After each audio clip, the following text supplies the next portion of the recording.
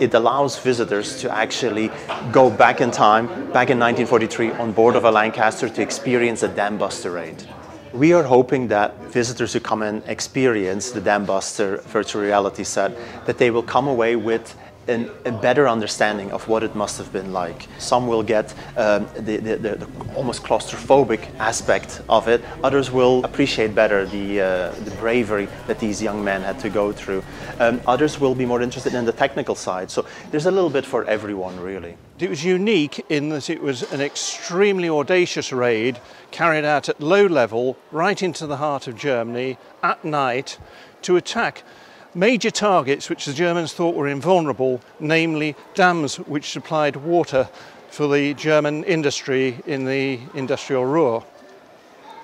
They were using a revolutionary weapon developed by Dr. Barnes Wallis that had to be dropped precisely at 60 feet at 230 miles an hour over water to bounce across the lake and impact the dam, where it would sink and then detonate in contact with the dam, and hopefully one bomb would actually breach the dam.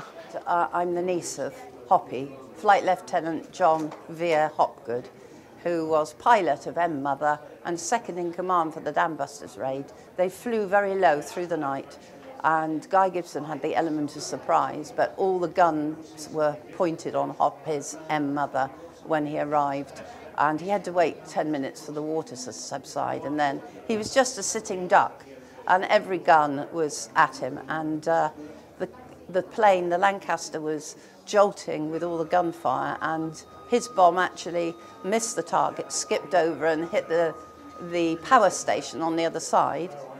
But the explosion of the power station meant that most of the guns were knocked out, and so it was much easier for those coming after him.